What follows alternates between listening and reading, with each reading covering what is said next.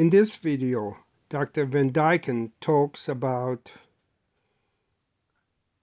when you hum, you increase the nitric oxide in your nasal passage, and that makes your blood system increases in size and more blood flow to the lung, which for a guy with neuropathy could use more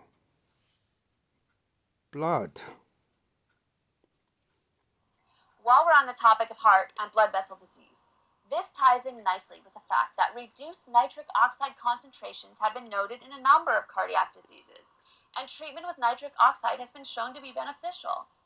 Inhaled nitric oxide has been shown to increase pulmonary blood flow, or blood flow to the lungs, right ventricular contractility, and drug-induced pulmonary hypertension. Nitric oxide, as discussed in our last video, reduces blood pressure by vasodilatation. So you have a blood vessel like this, it dilates it. It appears to cause relaxation of the smooth muscle in our arteries. It's so powerful that nitric oxide pathways are becoming new drug targets for refractory hypertension, or in other words, hypertension that doesn't seem to respond to your standard medical treatment. Okay, so back to the humming to treat and prevent rhinosinusitis. Reminds me of... So I need to be humming. Not very expensive humming. Humming will cause the nitric oxide in my air passages to increase.